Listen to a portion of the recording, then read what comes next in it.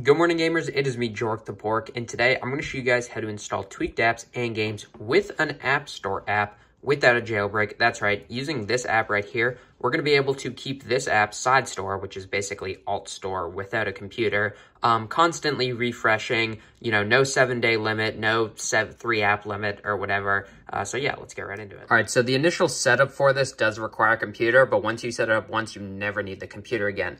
Now I'm going to be showing how to do this on a Windows computer because most people have them. If you don't have a Windows computer, just go to a friend's house who has one.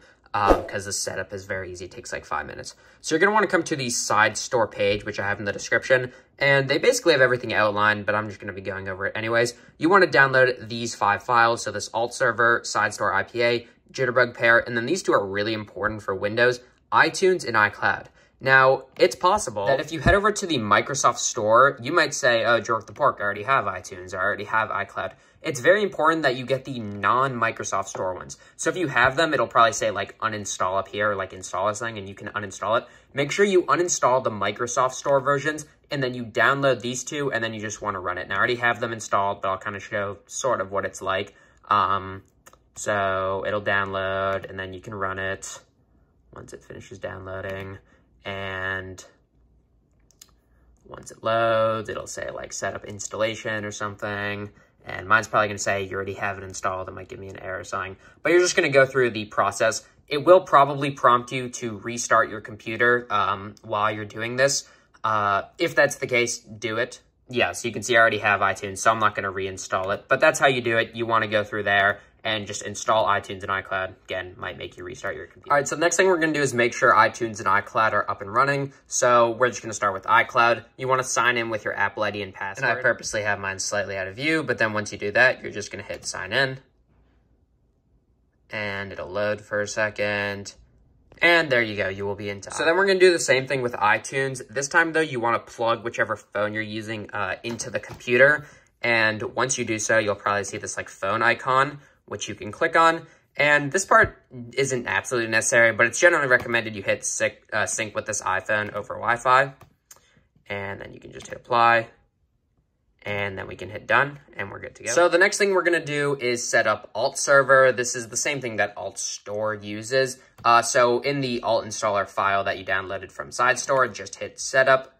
And I already have it, so I'm just going to hit repair. But for you, it would be install. And then it'll install.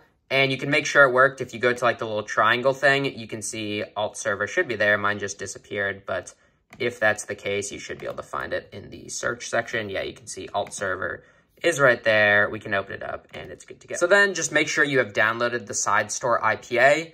And then what we're going to do is we're going to come over and find alt server. And this is pretty important. You want to shift click it such that you see this sideload IPA. If you don't see sideload IPA, you didn't shift click it. And you're just going to sideload it to whichever phone you're using. So it's kind of hard to do this with one hand. But you're going to find that SideStore IPA, double click it, enter your Apple ID and password. Trust me, this is safe. You can find any source on Twitter. SideStore is very respected. It's basically just an off branch of alt. And then just like before, we're going to hit install. And it should install just fine on your computer. We're just going to hit OK. If you do get any errors here, just comment them down below and I will be sure to help you. So this only takes a second. So SideStore will install on your phone. I just realized that I already had it installed, so I'm just going to redo this real quick.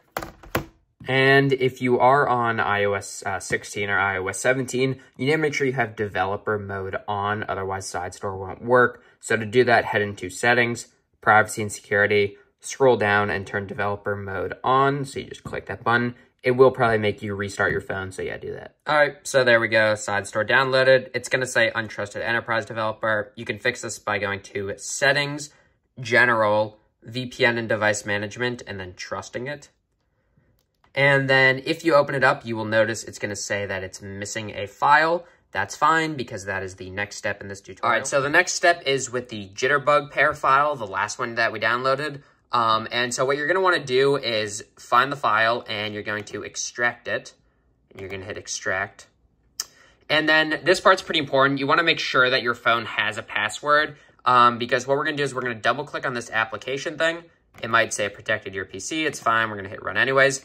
It's going to open, close, and I actually forgot to hit trust on my computer. So you're just going to want to do that. So then we are going to run it again. And you can see I got this file here. Now, if you don't have a password enabled on your phone, you will not get this file, and it's super frustrating because you're like, why didn't I get this file? So yeah, most people have a password, so it's fine. So now we need to get this file to our phone. So the first thing you're going to do is hit compress to zip file, and then we want to send this to our phone. Now, because the file is only 7 kilobytes, the easiest way to do it is just to Control-C to copy it, and then to email it to yourself. So load, and then you're just going to email it to yourself. So then find it on your email, and you're just going to want to save this to files. Just save it to a place where you know. I'm just going to save it to a folder on my iPhone. So we'll just make a folder, and we'll call it Side for SideStore, and we'll just hit save. Then in Files, find that, and then we want to unzip this. So just tapping it should work. There you go. You can see it's unzipped. So we're going to hit into SideStore, and now we want to choose that file. So mine was on my iPhone, inside, and we're just going to pick that. And now it works. So then you're going to go to settings. Once again, you want to sign in with Apple ID. The final step is to download this WireGuard app right here. So you can head into the App Store, and you see I already had it there. So you're just going to look up WireGuard. But yeah, we're just going to find WireGuard and install this app right here. The file that we need to import is this WireGuard config file on SideStore. It's just on the instructions page I have linked. So you can hit download and hit download. And once again, just put this somewhere that you know in your files. So I'm just going to save it to the same folder. Actually, it should already be there, so I'm not even going to bother. So then we're going to head into WireGuard, and you're going to hit add. And you want to hit create from file or archive, and you want to find it. So you can see mine's right here. So you're going to select it. Hit allow, and type in your password, and then you're going to turn it on, and now you are good to go. So I'm going to unplug my phone, and we're going to head into SideStore, and you can add whatever app you want. So I'm going to, let's see, what should I do? I will do this Snapchat IPA, I guess. I have found, on this phone at least, for whatever reason, it takes a really long time to load. So I'm going to skip through part of the loading process. I do not want anyone to say this video is fake. Here, doesn't really matter. I think you can just hit remove app extensions. So yeah, if this goes quickly, then I won't skip it. But odds are it's going to go very slowly. So I'm just going to skip a little bit. All right, so there we go. It finally installed. You can see it says expires in 7 days. Technically, that's true. If you go 7 days without this refreshing, it will expire. But you can hit refresh all, and after like a minute or something, it'll refresh even if it's on 1 day. You can see my app installed just fine. This IPA is kind of trash, so I'm not going to actually go into depth with that. You can see, yeah. So it didn't even let me use it. But anyways, you can see it worked just fine, and it refreshes just fine. So that's pretty much all. If you guys have any questions, be sure to leave a like and subscribe. You can see it refreshed just fine. And I will see you on the next video. Thanks for watching.